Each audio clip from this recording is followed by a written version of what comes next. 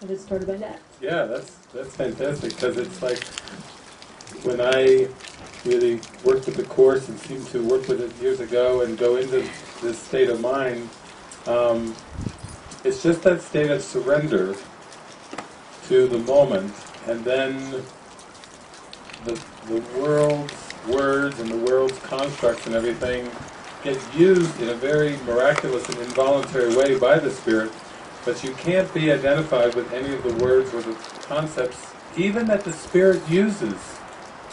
If you latch on to anything that's coming through your mouth, if you latch on to anything that you say, and try to hold to it, and stick to it, then you'll find that that'll get sticky too. It'll still take you away from the present moment. So, Jesus was thought of, the parable of Jesus was kind of like a mystic on the move. A lot of mystics, lived in caves and lived off in the wilderness and so on and so forth, and certainly Jesus had his times going to the mountain praying and in the wilderness, but basically he was a public mystic. He did most of his teaching at eating with people and right out in the open, which is kind of extraordinary when you have this state of this present momentness, and it's just expressing, and it seems to be in what we would call more of a public setting. It set off shockwaves in this world. In a cave, you don't set off so many shockwaves. When you're out among the people and society, it's like big shockwaves, and they're still reverberating from those 2,000 years ago. And what we're really feeling now is, I always knew in my mind that it wasn't about people.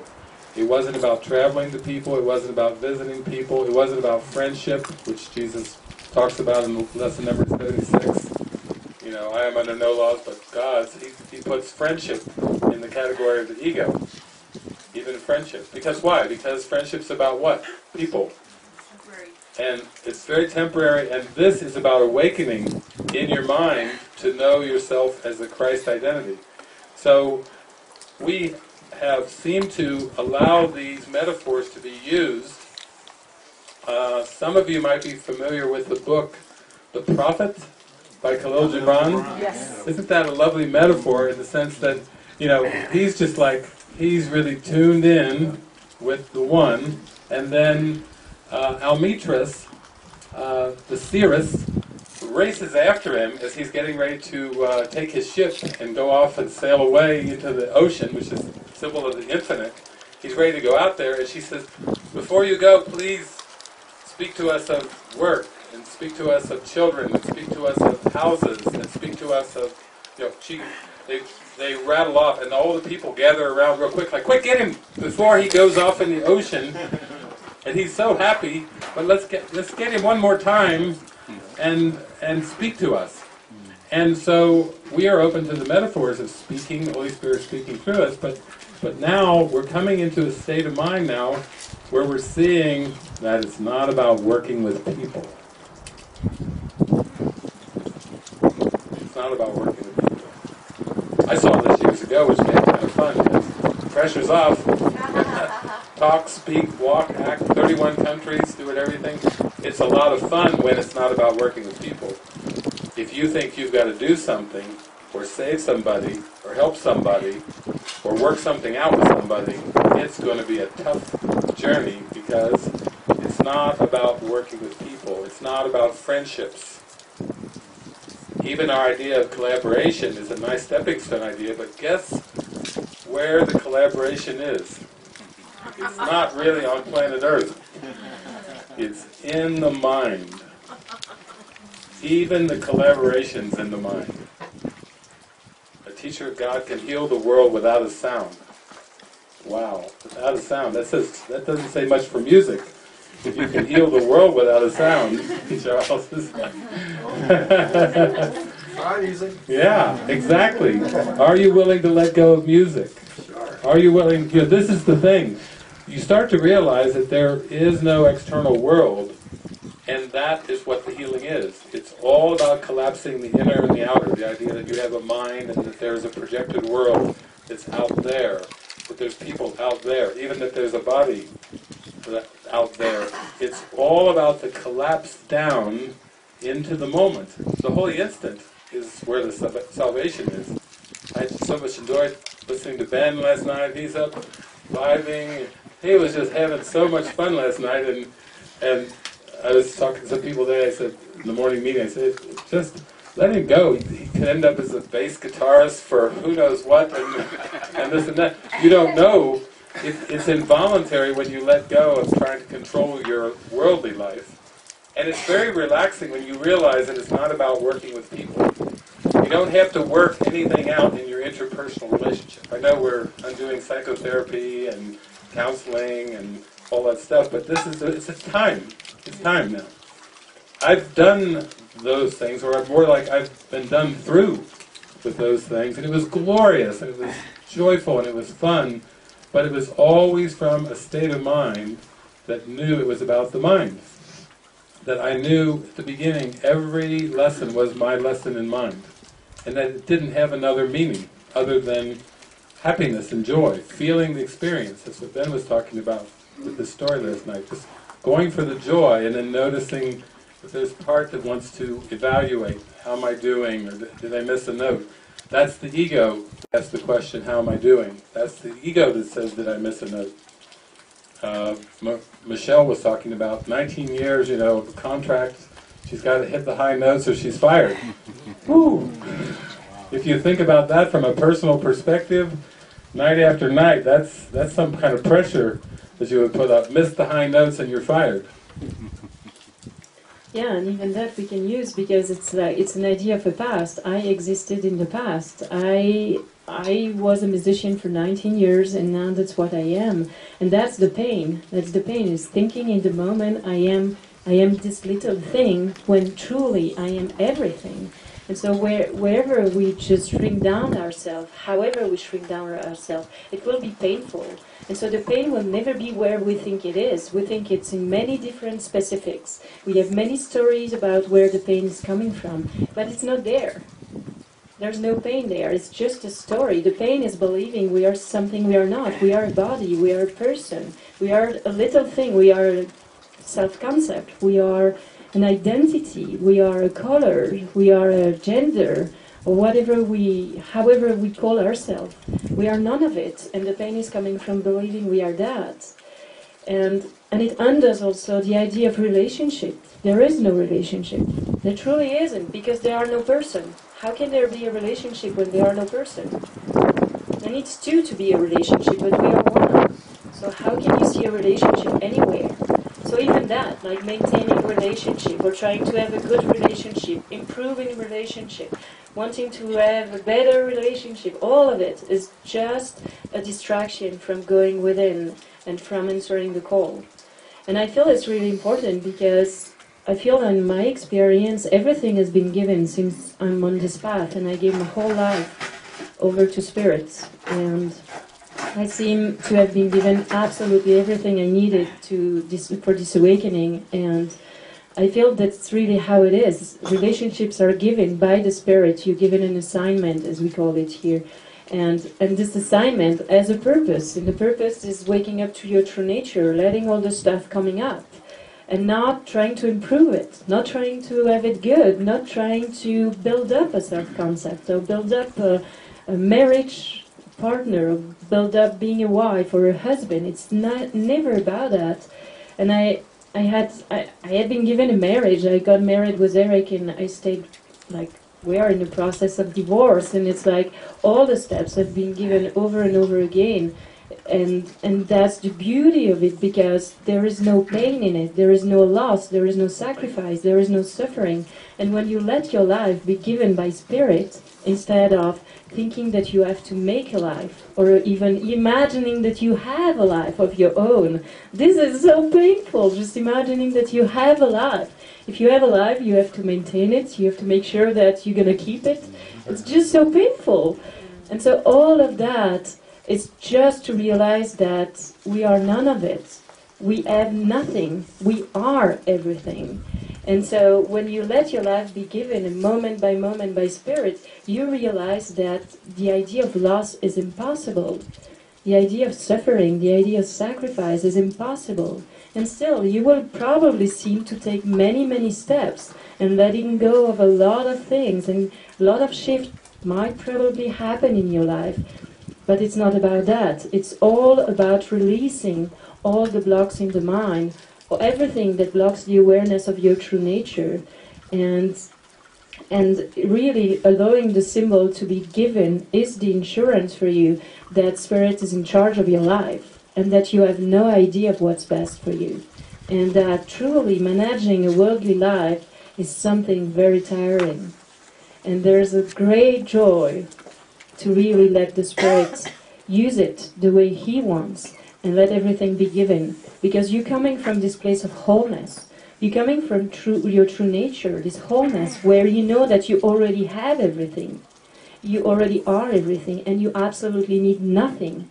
So if it's not given, if you seem to have a thought that you should have that, or you should be like that, or you should do that, and it's not given, really clearly given, it's just shifting your perspective on things. It's not given, so you don't need it. So you're not in this place of lack constantly, where you think that something is missing, but you realize that you already have everything, and that nothing is missing, and therefore you realize that you are the whole, and that whatever's given is just bonus. All the time, you're just winning. It's like you are winning at the lottery all the time. Like bonus, bling, bling, bling, bonus, bonus. And you realize, and that's really what it is. Yeah, you're the one, and that's what it is. It's just like, let's rejoice in that, and realize that nothing has ever been missing, and there was never any mistake. And someone was talking to me about my innocence when I arrived, I don't remember whom, and it's like, yeah, let's rejoice in our true innocence, where nothing has ever been wrong, because everything has always been happening exactly the way it was supposed to be. And when you see that and you use that for only one purpose, remembering who you are and seeing that you've never been the one living this life, that this body is not who you are, and that life is happening the way it's happening, and it's beautiful when you are in this perspective, your whole world change, and you realize that there is no need for any concern for the form of your life. If you give it to Spirit, only happiness, only joy. That's all you're going to have. So we've called this a music festival and an enlightenment retreat. So I want you to actually join me in going into this experience of enlightenment. This is not some kind of retreat that you go to and you return back to a normal life. I'm going to invite you now to come with me and look into my eyes, and I call you out of the world. And I'm very sincere about this. We're going into this. In fact, there's a part in the Manual for Teachers where Jesus is asked the question, how many teachers of God does it take to save the world? And I see Sundari's finger go up. It's one. Okay, everybody remembers that part. Now, Jesus goes on, though, to describe that one. He has a very interesting thing to say about that one, which is very important, that one that we're talking about is not a body, he says, and not in a body. I like the second part, and not in a body. So if you're joining me right now and you still perceive yourself as in a body, if you still have a locus of control or a locus of observation that still seems to be looking through two eyes, or hearing through the ears, even though I've told you they're projectors and speakers, if you still are perceiving yourself as in a body, then that's not enlightenment. And we're talking about going together into a state of mind that goes beyond that perception of the world, into an expansive perception. Like we were here yesterday, and Nina brought up that what she really got from the End of Time movie was this thing of existence. That I exist, we all talked about it, I exist everywhere. Now, that existence does not mean that you literally exist everywhere in the world. I was talking a lot about the quantum field, and I was talking about unified perception, and that's the existence I was talking about. But the quantum field is not in this world. It's not in this world. You cannot know yourself. In fact, I'll go so far, you can't even know forgiveness or atonement if you stay perceiving yourself as in this world. I mean, you know, I've heard all the Bible quotes, and be in the world but not of it, yada, yada, yada. We're going into a state of mind, if you're ready to go into it, and ready to look at the obstacles to it, of an actual experience of not feeling located. Because you don't exist everywhere like in particles, or granules, you know, we talked about. You don't exist anywhere, everywhere in particulars. It's like the one who is enlightened knows he is not a body or in a body. That's why it shouldn't be surprising that he says things like, you can tell you practice well by this, the body should not feel at all. You start losing feeling as we go into this today, you start losing awareness of your body or losing feeling in your body, and you go with me, then that's good. That's a good thing. It's not a bad thing that's happening. Don't think you're getting paralyzed or numbed out. That's a good thing. Everyone talks about feelings, feelings, feelings. Well, we said there's two emotions. If you go into this state, you will have that lit up emotion of joy, and the other one is gone and never was. Well, that's what this is about. Now, we talked about existence, and when Nina was talking yesterday, I was just praying a little while ago, and I thought, Nina was talking about, I exist, I exist, I exist, I exist, and I was thinking of the movie from our Movie Watcher's Guide, The Nines. Anybody here seen The Nines? Okay, you remember what that story's about? The main character starts to discover that he is the architect of worlds, many worlds, and all the characters in his perceived life, and other experiences they have of all the realms, is he starts to realize he's the architect of all the people that he's ever experienced, including the person that he thinks he is. He sees he's been the architect. We could say the ego peopled the world, is what Jesus says. The ego peopled the world. God didn't people the world. God's not a creator of people. As the Bible says, God is no respecter of persons. God is spirit. So the people have been part of the mask, and that's why you have to let go of friendship, and you have to let go of it all, including working with people. You know, that'll talk about letting go of your career goals for most people. Letting go of working with people, that's a good start. You're going into a mind experience. So then you get into the text, you get into the middle of the text, and he says, at no single instant does the body exist at all. Okay, existence. At no single instance does the body exist at all.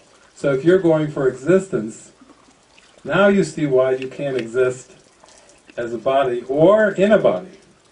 If you have a perception of existing in a body, you've got to let go of all your great Wayne Dyer metaphors, you know, about a spiritual being with a body. You smile and you laugh and you go, yeah, now, no.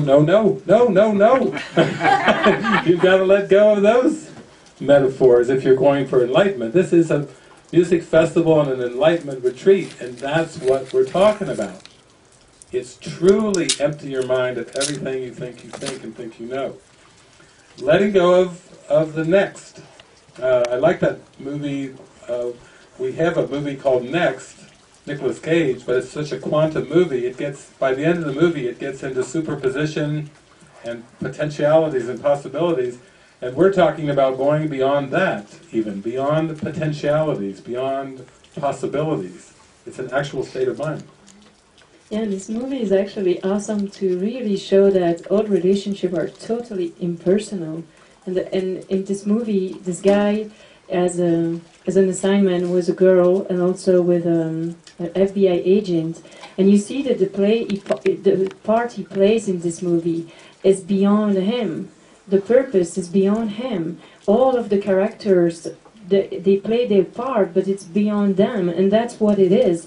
It's the purpose of any relationship or assignment or anything is really realizing that it's beyond the personal. It's never between person. It's never between form. It's always beyond it, and It is, the script is written, so it is how it is, and we don't have any control over that. And coming in this realization that we don't have any control over the form, and the form will be what it is amazing, because it changes the whole perspective on everything.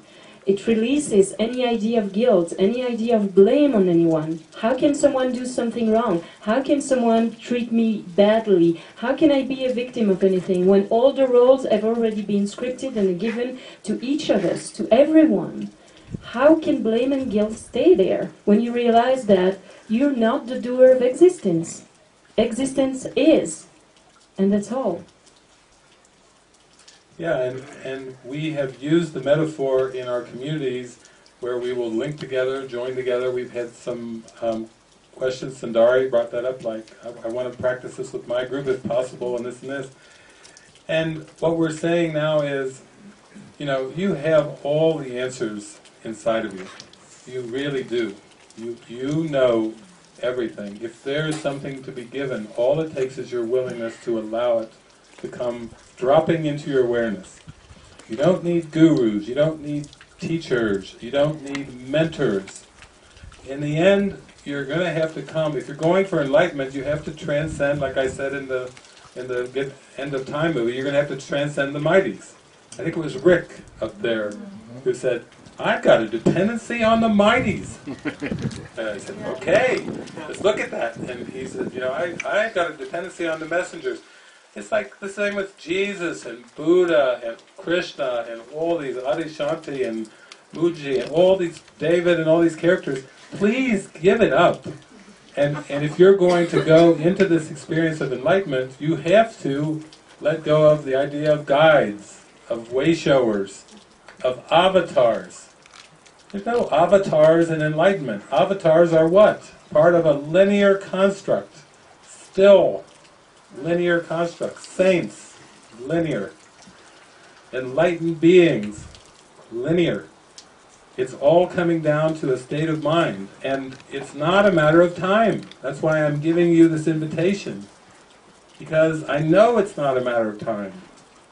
It's not a matter of time. You don't have to wait on this. Be not content with future happiness, for it is not your just reward, for you have cause for freedom now. That's a quote from the section, The Immediacy of Salvation. It's never going to happen in the future. The future is just a defense against it. And so whenever we try to do something on time, oh, I'm busy now, I'll talk to you later. I can't do it now, I've got something later. Maybe later, later. Why would you take your salvation and make that a later thing? Why not jump into this quantum moment, I'm calling it, where you start to question, just for a moment right now, the life that you believe that you have to go back to. Because we've already established there's no existence in the body. So you're not even existing in a love's nest in Utah. There's no existence here. Empty. Empty. There's no existence in Utah. I hear people now, they say, my life's purpose is to make it to Utah someday. Oh man, that's small. That's what you're doing. Make it to the community, to the ashram. Oh, please. You can do better than community and ashram. You are the whole. As my friend Donna Marie Carey heard from Jesus, you are the very thing you've been searching for. The very thing you thought you needed more of. Guiltless, sinless child of God, love is all you are. It just came pouring through, but let's take it now to a here and now experience. So, the person you think you are is not the existence that I'm talking about. The people in your lives, that's not the existence I'm talking about. The places where you got to go back to Canada, Massachusetts, California, Indiana, wherever. Believe me, you're not going to find any existence there either. And you won't find enlightenment in location. You have to actually give yourself permission to delocate. And again, this is not a matter of time. I don't want you to conclude, well, that sounds good. When I get home, I'm going right to that. No, that's not home. That fictitious place that you think you could even return to. And some of you think, well, I'm not returning, I'm staying right here at the monastery. No, that's not the fictitious home either. It's not a place. We have to get so much in the joy of the moment that literally the time collapses and literally that's all that we're left with is this moment. Really, this is really it. You know, this is it. It's not, even if you go and you try to look at schedules and look for all the future, where will David be and everything, you know, you will not find me on the timeline. You may look for me there, but you will not find me. I amness is not inside this world. And this is a call. And whatever you've been hesitating on, whatever you've been avoiding, this is a good moment to just take an honest look at that. Oh, I'm going for enlightenment, but, dot. Take a good look at those dots. Because you're trying to hold back God with those dots. Dots. Kind of interesting to think 3 dots to hold back the Creator, you know. So this is the opportunity. That's what it is. This is it. We really, really want you to be sincerely looking at this. Because it's not a matter of time. It's not a matter of time. And even the metaphors of the Holy Spirit's use of time. Okay, what do you think that's all for? For now. That's what it's aimed at. It's aimed at right now, not lingering on the timeline. Yeah, and it's really the opportunity to really sort out what's valueless from what's valuable. And all that is time, basically, is valueless, whatever it is, however it looks like or however it seems. And all that is out of time is what is truly valuable. And that's really the invitation, the recognition that is available right here and right now. Just for one moment, take it and let go of everything, just right now. Everything that you think is valuable, and realizing that it's all absolutely valueless. And give yourself to this moment, just right now. And see what's left.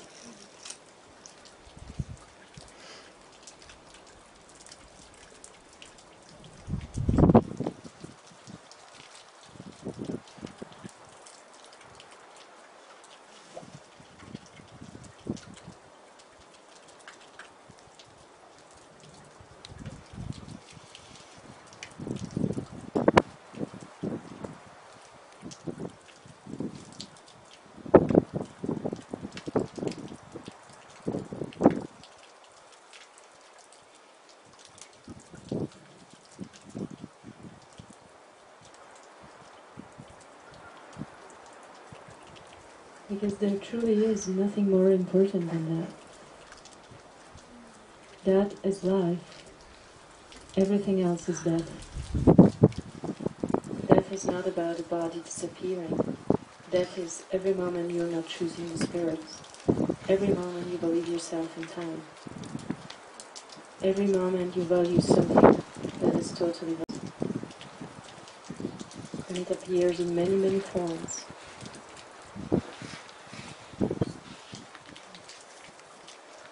And it costs you your very existence.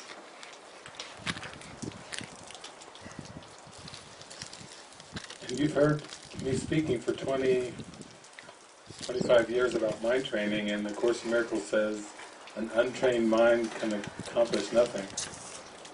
So now I'm going to talk about the real thing. I'm going beyond mind training. I'm going to tell you that persons don't have to have their minds trained because they don't exist. The mind training is letting go of the people. The mind training is actually letting go of the thoughts of people. The ego people of this world.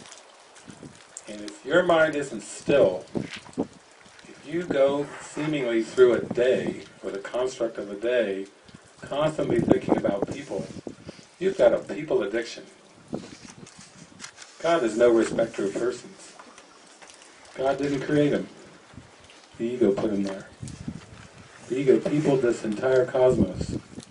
And if your mind is focused on people, taking care of people, nurturing people, or you're hating people, and you're despising people, if you're attracted to certain people, and responsible for people, or repulsed by people, you've got a people addiction. It wasn't long ago I was sitting in the house giving a session, within the past year sometime, I can't even keep track of these things anymore, but I was going to start talking about our two guidelines, community guidelines, thoughts about people pleasing, and the Holy Spirit came out of my mouth and I looked at everybody and I said, no people thoughts. Everyone. Was that a slip of tongue? No. That was not a slip of tongue. If you want to go into mysticism, if you want to really quit playing games with the Course in Miracles, playing games with salvation, and making it about all kinds of things, let's get down to the nitty-gritty of its addiction of thinking about people on the timeline. That is the problem. And isn't that what Time's End, the movie, showed us? That it was the addiction to the people, to the linear perception of all the people, that was denying existence. That was actually denying the experience of existence. Now, you may say that's radical, but I would say that's natural. The words that I'm uttering are coming from eternity, and it's just a call from eternity to come back to the experience of eternity. That's what this is right now. It's not pussyfooting around. There's no mollycoddling. There's no compromise with this. We're slicing through delay mechanisms, and we're coming down to seeing that if you're thinking about people, positively or negatively, past or future, that is the addiction. It's a people on the timeline addiction. And it's thoughts. They're just thoughts. They aren't your real thoughts. You can actually let go of that. So you can see that for the community, our counseling is winding down. Having people coming, talking to us.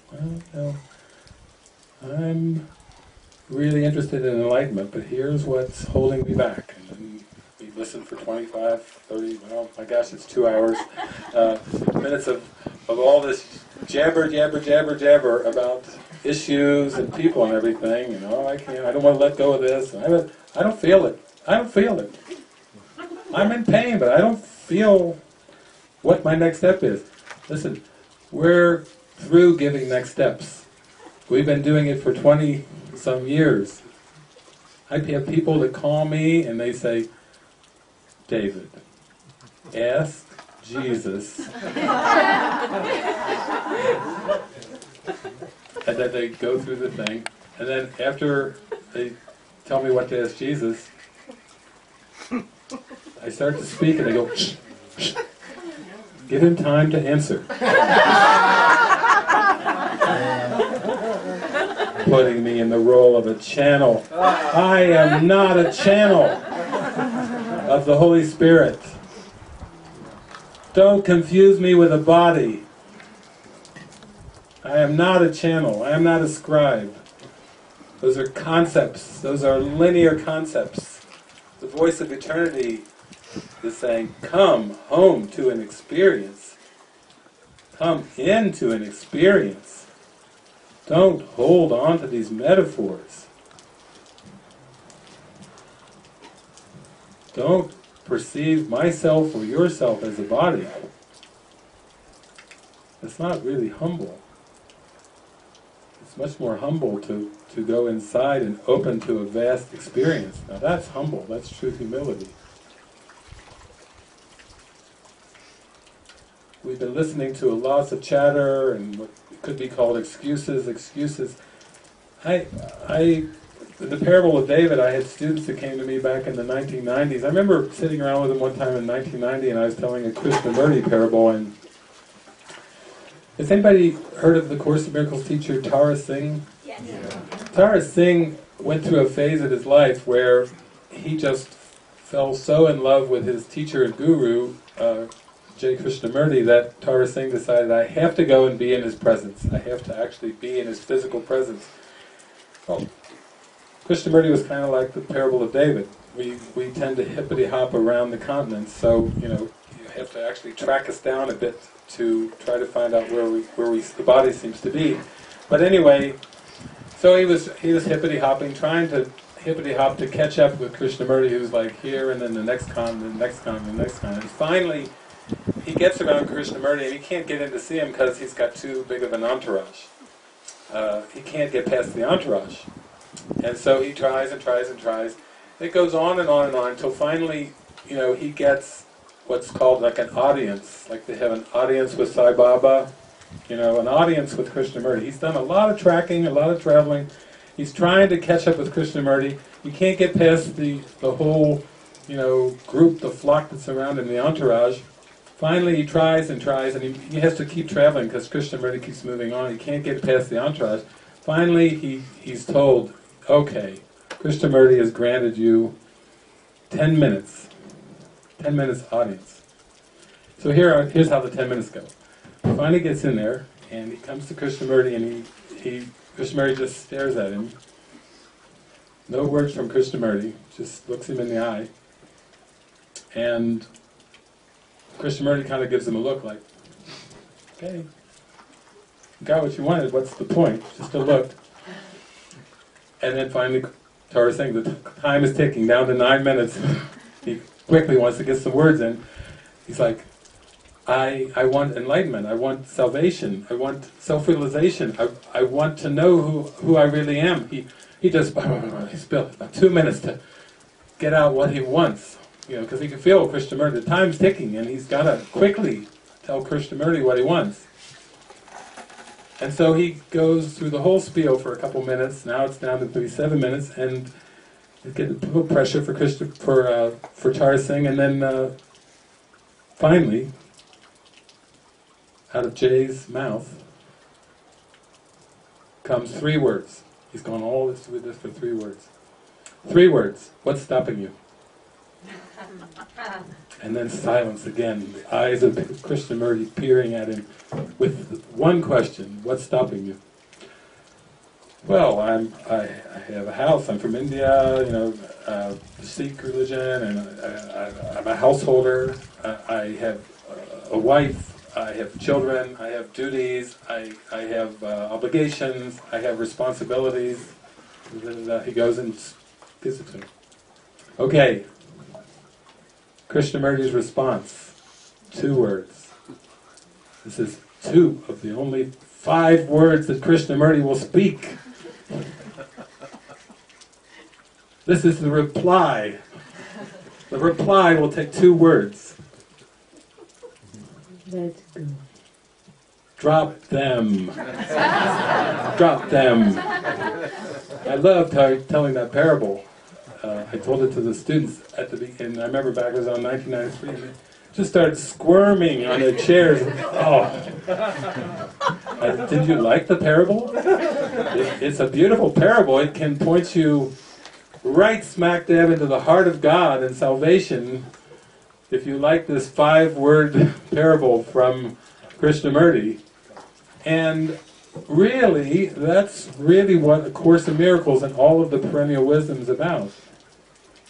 Identify what you believe you want and desire from the world and be willing to drop them. Isn't that what Buddha taught? Is that any different? And this is about an experience. The reason those 5 words, what's stopping you and drop them, are important is because your whole experience of peace and joy and happiness, your whole return to eternity depends on your response, in that sense, to the parable. Yeah, I'm just really rejoicing, actually. I just feel a lot of joy, and I just want to share, like, we're so many, actually, of having taken those steps, really, letting go of everything. Letting go of family, letting go of marriage, letting go of money, letting go of position, letting go of absolutely everything. Of relationships, or jobs, or roles, whatever we were playing. And we're here to tell you that it's worth it. Really. There's nothing like it. Nothing like the experience that we share. And that's the only thing we can truly share. Sharing has nothing to do with materialism or physical possession or with anything that is in the world. The only sharing there is this experience of oneness. And that's what we are inviting you in. That's what we are all calling you in. And yeah, we are like all of them here, like we've taken so many steps. And yeah, we were there for each other, supporting each other. And that's what Mighty Companions are all about. And also just for you to just really feel, what is your true calling? What is the deepest calling of your heart? Is it to be a mother? Is it truly to be a wife? Is it truly to be a company director? What is it? Is it to be a baker? Is it truly that? What is the deepest calling of your heart? Because that's what we are talking about. We are talking about life. We are talking about reality. We are not talking about littleness or shrinking down or fear. We are talking about the greatest joy that has ever been. We are talking about enlightenment. And that's really the invitation. And we are not talking about saying the words and not taking the steps. Because words is easy. Everyone can speak the words. But we are not into listening anymore. We're really just inviting you in the experience and to share the only thing that can be shared, which is our true nature.